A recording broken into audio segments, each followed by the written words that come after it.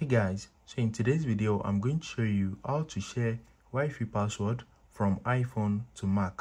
So if you are connected to a Wi-Fi network on your iPhone and you want to connect it with your MacBook also, let me show you how to share the password.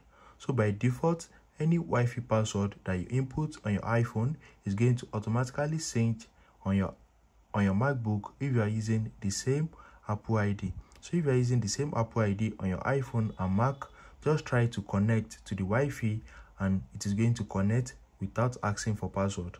So another way is, if you try to connect it and it's still asking for password, is to check the password on your iPhone. So let's say the password is test. When you check it on your iPhone, just copy it. So I'm going to select it and copy it. So let me show you how to check it first. Open the settings. Let me go back. Open the settings app on your iPhone and you need to click on Wi-Fi.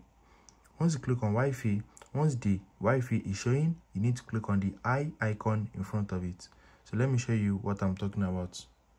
So you are going to see something like this in front of the Wi-Fi. Now click on it, and once you click on it, you are going to see password. So click on password to view it and you need to copy it.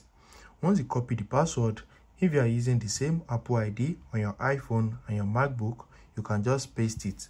So if you are using the same Apple ID, anything that you copy on your iPhone will automatically show on your MacBook. So let me paste on this MacBook.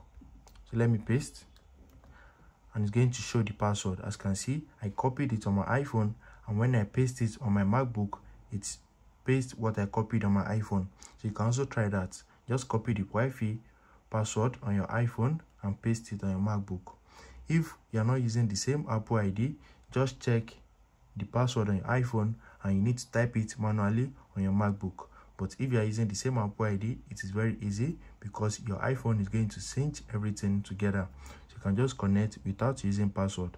If you found this video helpful, smash the like button and subscribe to my channel for more amazing videos like this. Thanks for watching.